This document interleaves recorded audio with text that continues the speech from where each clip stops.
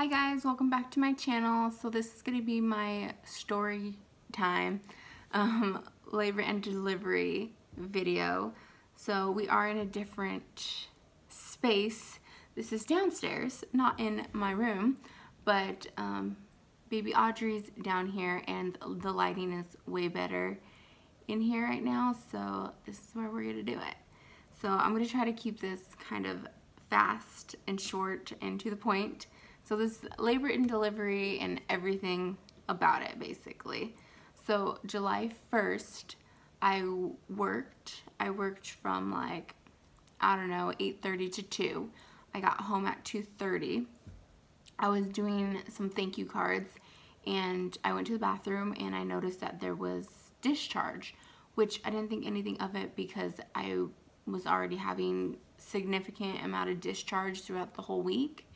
And then so I had discharge, and so I put on a pad and then I peed again and I had more discharge with like a little bit of red in it. So we were Googling it and they were said like, yes, it could be your mucus plug. So I didn't think anything of it because I was having discharge anyways, so I didn't think anything of it. So I put on a pad and then I was doing thank you notes and Ryan came home and all of a sudden I basically was like peeing myself but not peeing myself. So, and I was telling him that, and then he made me laugh and it just started like shooting out like I thought was pee, but it wasn't, of course. So I go to the bathroom, I'm like, okay, I don't smell anything, I don't know necessarily what it was, so I just went on and changed my pad and went to do some more thank you cards, and it happened again. So we were like, okay, what is going on? So we were thinking, okay, maybe my water broke. So at that point, I texted my Lamaze teacher saying like, my water might have broke, what should I do? And she said no matter what, I should go to the hospital and to get it like checked to see if I did, just because of risk of infection if you don't have your baby. It's just more infection, you guys know. So I didn't have a backpack, so Ryan's like, you have to pack, I'm packing for you, let's get stuff together, let's go to the hospital. So I'm like at this point crying, I'm like, it's too early, like no, she's not gonna be okay, it's way too early. I was 36 weeks and 4 days at that point and I was just shocked, and I didn't really think that I was going to have her. I just thought it was just more discharge. So at this point we are in the car and I'm like seeing like I kind of feel something like in my ovary area, like kind of like a cramp, but it wasn't intense. So I was like, I don't know if this is a contraction or not. So I was timing them. They were kind of not really a certain amount of time apart or anything like that, but I was feeling something. So we get to the hospital, I go into the observation room, they hook me up to like the monitor so they can monitor her heartbeat and how she's doing, monitoring me, and then they do some type of test basically to see if my water did break. And then at that point she said my water did break, and then I cried again. And I'm like, I was not prepared mentally for this. This is way too early. I don't have anything set up. I mean, I have basically everything set up, but like my mind was not mentally prepared. So I started crying again. So at this point, we knew we were staying. We were having the baby basically. So they checked me. I was at 2 centimeters already, and it was only like an hour or two out from when like my water broke. So I have like some notes. So we did the test, and then at 2 centimeters, they called the doctor in, and then when the doctor came, I was at 4 centimeters, and the doctor said, do you want an epidural? I said, yes. So we had she said, well, let's just do it as soon as possible. And through all that, basically, they found out that my blood pressure was high. So at that point, I think they wanted me to do the epidural just because it lowers your blood pressure as well. So I get the IV, and the IV was probably like one of the hardest things, if that's weird. So I got the IV. They started me on like medication for the blood pressure and magnesium. So I started that, and then give or take an hour later, I'm not sure about all the time and stuff because I was so not focused on that. But then I got the epidural, which I don't know if I should do a video on it. You guys let me know if you want me to do a video on it. But I got the epidural, and then of course I was numb. And then the doctor said, like, they couldn't get a proper reading on Audrey, so the doctor went in there and put like a little probe on her head to monitor her through that, because I just couldn't do it outside, basically, I guess, because they couldn't find her as well, basically, and it was just making sure like she was safe and stuff. So I don't know exactly when all that started and I started the epidural, but through that night, my mom and Ryan were there, and they were like, my mom went to his car to sleep for a few hours, and then Ryan went and slept for 2 hours in his car. So they were back and forth. I was like in and out of sleep.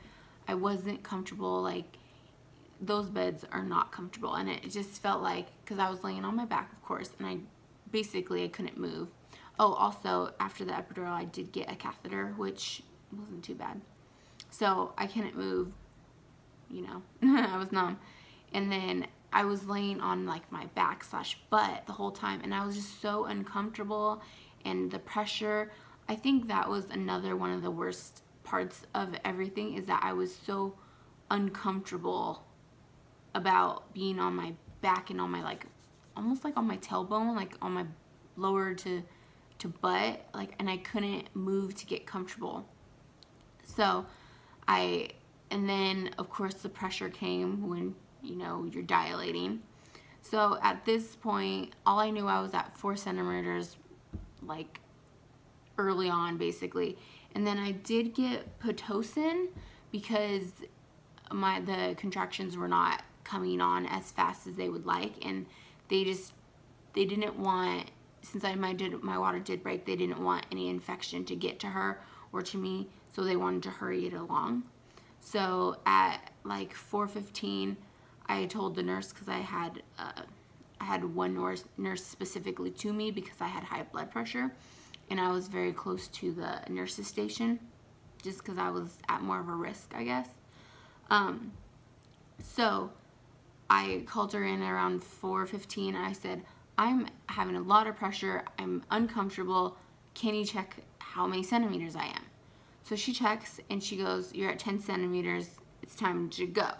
So my mom, Ryan was at his truck. So my mom calls Ryan. Ryan's on his way, and then when he gets to the room, they're rolling me out to the labor and delivery room. So I go to the labor and delivery room. They put my like legs up on stirrups, and I'm like, I feel her coming out. Like, I'm having a contraction. I feel her coming out. Like, somebody needs to be watching, you know? Because like there was a bunch of nurses and stuff, but they weren't really focused on me, and I was like, I feel something. She's coming out. You need to watch, you know, basically. And I was like, where's the doctor? Where's the doctor? When is the doctor coming? And then my nurse was like, oh, the doctor's here. And I said, no, she's not. She's not here. I can't see her. She's not here. And I said that a couple times. And I guess, I don't remember this, but Ryan and my mom said that I told them that I was going to poop out the baby. I don't remember that at all, but that's what they said. But I do remember saying, like, where's the doctor? And them saying, oh, she's here. And I'm like, no, she's not. Because I knew she was there, like, in the building, but she wasn't where I could see her, like, in the room. So when the doctor got to the room, she got, like, her stuff set up, I guess. And then she goes, push. So I pushed, I go, ugh. And it was just like a little push, because I kind of wanted to see how much I need to push, I guess. She goes, no, a real push. So I did a real push, and Audrey just plopped right out. So I basically pushed her out in two pushes. And so after that, they cleaned her off, they put her on me, she fed, and then, so since she was little and early, they called her a late preemie. So she wasn't quite premature, but she was a full term. So they called her a late preemie. So they checked her blood sugar. Her blood sugar was way too low. It was like, I don't know, in the 20s or something like that, and it needed to be in the 40, I don't know, mils or percent, I don't know. But 40 was the number that they wanted to get her at. So they took her off me, they bottle fed her some formula, and then they put her under like the heat lamp. I don't know, I know it's not called a heat lamp, but like kind of what it is, right? So they were doing that, and then they were telling me, the doctor was saying like, oh, you have a lot of bleeding, like more than usual. And I'm like, now I'm like stressed out about that. And they were like, I guess my placenta wasn't coming out that easy. So they were like gnawing on my stomach, and every time they were gnawing on me, and I was like, F, F, F. You guys know what the F word is, but I was like saying it constantly. I was cussing up a storm because like them pushing on me was pretty painful, more painful than like delivering her. Like delivering her, I think because she was so small, it was like super easy, but delivering the placenta was really difficult because I don't think it wanted to technically come out. So I guess Ryan said that literally the doctor was like, I'm sorry, Lisa, but I have to do this. And she put like her whole hand in me and like was taking it out of me, apparently. I don't remember all that, but I remember her saying that I was bleeding more than normal, and I was just focused more on baby Audrey. So yeah. So once they got the placenta out of me, they were checking her sugar levels, making sure she was okay, making sure she was warm enough, because when they're a late preemie or preemie, it's hard to regulate their temperature and their sugars. So they wanted to make sure both of those things were okay. And they were doing this all in the room, basically, that I was in, so I could always see her. She never like went out of our sight at all. And then, so they were focusing on her, and then the other nurses were focusing on me because my blood pressure shot up again, and they were just trying to get me on some more medication to like bring it down. So the bleeding and my blood pressure was like my issue, and then her sugar and her regulating her temperature was her issue. So we both had some issues, I guess. But and then I was in the labor and delivery room for 2 hours because they didn't want to move me until like my blood pressure went a little bit lower. And I know at that 2-hour mark, oh, I forgot to tell you, I had her July 2nd at 5 a.m. and July 2nd is my birthday. So me and her have the same birthday. So that's kind of cool. It's kind of unique. And it's funny that my sister-in-law has that with her daughter as well. So all that happened, you know. So she was 5 pounds, 12 ounces, and she was 18 inches long. She was just a little baby girl. And that was basically my labor and delivery. And, oh, and I tore. I forgot to tell you. I tore and they stitched me up. And I think that's it. Yeah, if you guys have any questions about epidural or the blood pressure or anything like that, if you wanted me to do any other videos, I will be happy to. I'm going to do one video if I'm breastfeeding or not breastfeeding, and I'll do that video right after this. And if you guys have any questions, and I wanted to say thank you so much for everybody's support and comments, and thank you for being patient with me, getting me back to life, kind of getting to like a routine, as much of a routine as you can with a baby. But yes, and we are both healthy and happy most of the time.